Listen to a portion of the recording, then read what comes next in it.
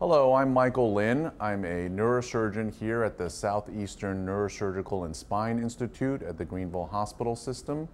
And I'm here to talk to you today about trigeminal neuralgia. Trigeminal neuralgia is a very interesting disease, and it affects thousands of Americans every year.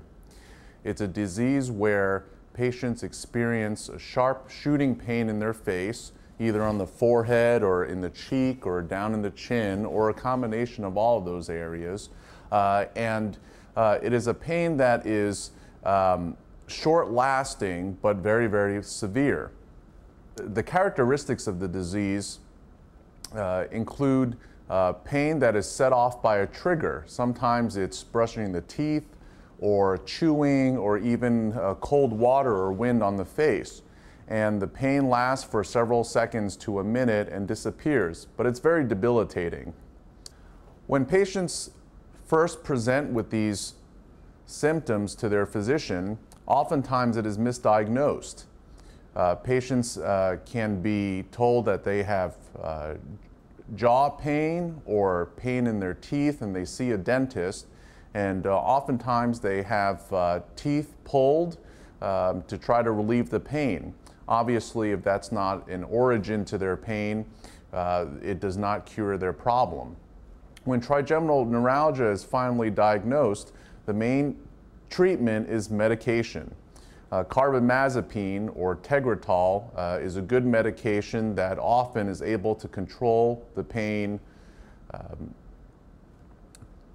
to a good extent.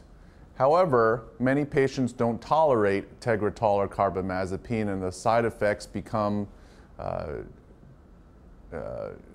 too much to bear. At that point, the patients will see a neurosurgeon. There are multiple procedures that can treat trigeminal neuralgia. Trigeminal neuralgia is caused by pressure on the trigeminal nerve, which is the nerve that supplies sensation to the face.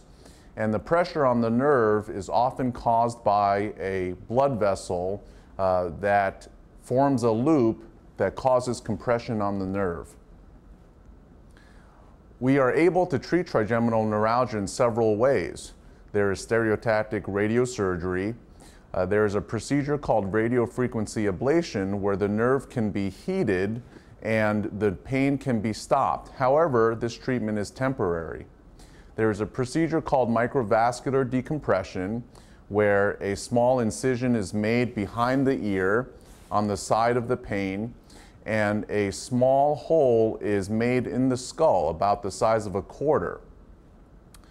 We can then approach the nerve and find the vessel that is compressing the nerve and gently lift it off the nerve and insert a pad to protect the nerve from any further pressure or damage.